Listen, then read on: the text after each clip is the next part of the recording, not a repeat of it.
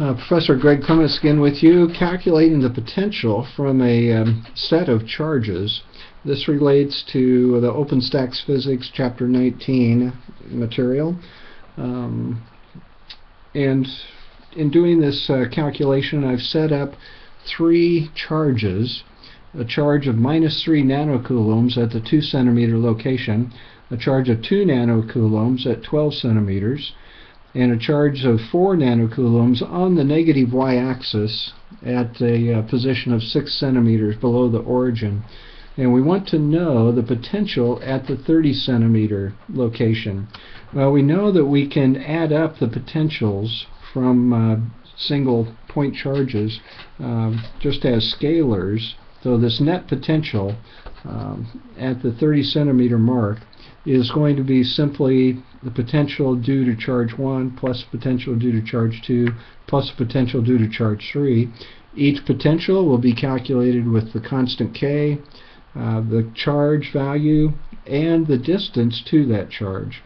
So that's our setup. We proceed to make substitutions for V1, V2, and V3, and each of these will be K and Q over R. So there's a Q1 over R1, there's Q2 over R2, Q over R3. I've factored out the K here, and we'll do the calculation with the Q's divided by their respective R values. So putting in the values, this -3 nanocoulombs, it is important to include the minus sign. From 30 centimeters back to 2 centimeters, that's 28 centimeters of distance. 0.28 meters is the number we need to use. And again, nano is 10 to the minus 9, so I've included that.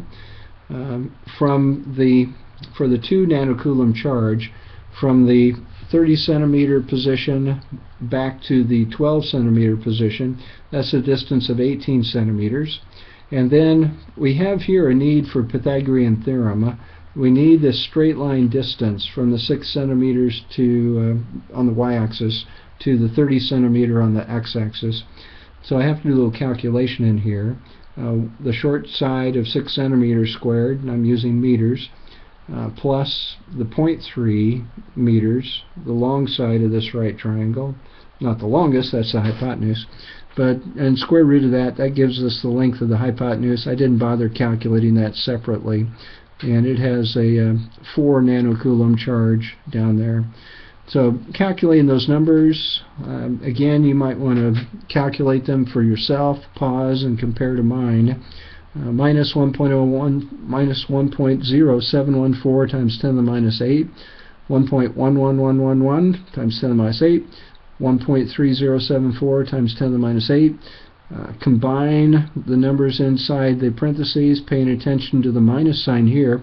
This negative charge has a negative potential, and multiply through by the 9 times 10 to the 9th. I got 121.2 volts. Hope that's right.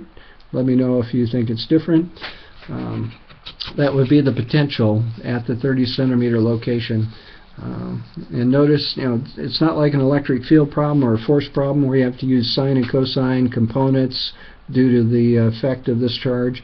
That charge creates a potential. We just add them up. They're scalars. Now, how much work would be required to move a charge of -5 nanocoulombs from the 30 centimeter location out to infinity? Well, we know the work is Q times delta V, the change in potential. So we're going to need the potential at infinity. Well, at infinity, we are going to be using an R value of infinity for all of these charges. So each of the charge contributes 0 potential at infinity. They have 0 plus 0 plus 0. These are all infinity.